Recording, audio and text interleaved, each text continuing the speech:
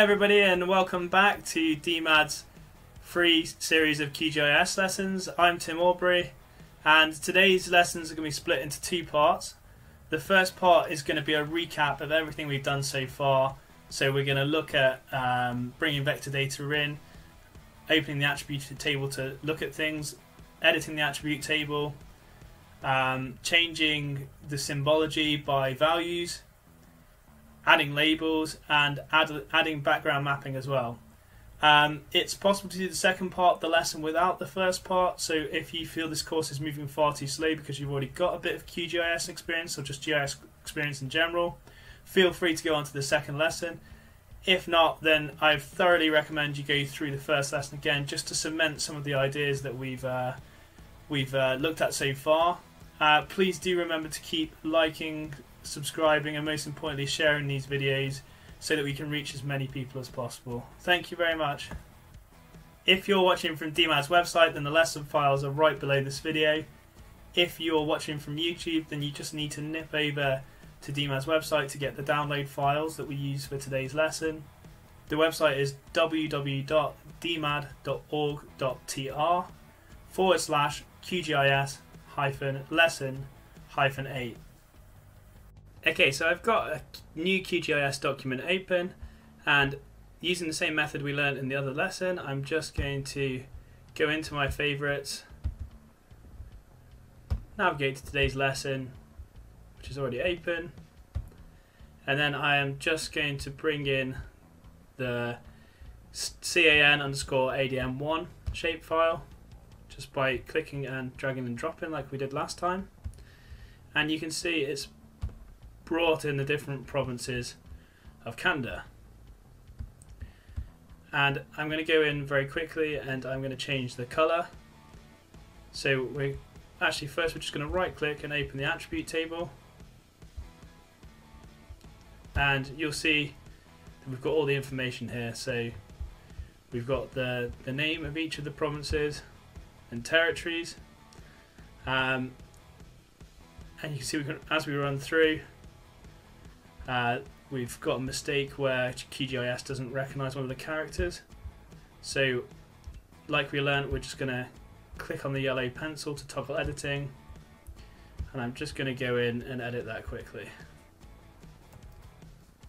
So now it's got a character that QGIS understands, and I'm going to save that, and you'll see that under the name one column,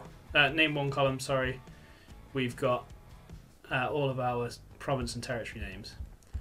So once I know that, I can double click on this yellow square here in our layer section, and where it says simple symbol at the top, I'm going to change that to categorized, and we're going to go for name 1. So I've gone to categorize in the top, and then under value I've selected name 1, which is, if you remember, where all the provinces and territories were. And then I'm just going to click classify, and you'll see that now we have a list of the provinces and territories, and they've each been assigned a different color. So now if we click apply and then OK, we'll see that each of the territories has a different color. Excellent. For some of us who might not be that well accustomed to Canada, we might want to turn the labels on as well. So if we go into the polygon, we can go to the next tab down, which is control feature labeling, and we can change it from no labels to single labels, and you'll see it defaults to name 0, which isn't particularly useful because name 0 was just Canada, so we get a load of labels that say Canada. So we want to change this to name 1 again. Okay, and something that's always worth doing is where it says rendering just here, we want to go and make sure that we show all labels for this layer. If QGIS has any labels which overlap each other, then it automatically turns them off. Which can sometimes be useful for display purposes, but it's still good to be able to see all those labels for us as authors of the maps. So I'm going to hit apply again, click OK, and hopefully it'll re-render with the states, with the different provinces and their names. Okay, excellent. The next thing I'm going to do is I am going to add the Google satellite data from the last lesson. So I'm just going to drag that in again. Okay, and you can see it's taken a little while to render because it's quite a big image. It's quite high resolution, but you can see it's dropped in front of our data. So all we're going to do over on the layers panel is we're just going to drag our CAN_ADM1 file above the Google satellite data. And again, it'll take a little while to render depending on your computer. But as you can see, with very little effort, we've created quite an informative image here. It's very easy to tell the different states apart, and also very easy to see the different states and know which one's which. Actually, you can see down in the bottom right we have a little bit of an overlapping label, so QGIS by default would have turned one of those labels off. So there we go.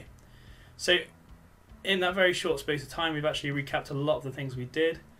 We right-clicked to open the attribute table, we brought vector data in, we edited the attribute table, we've changed the colors of the polygon by a variable, so we changed it by name, and we've also added labels.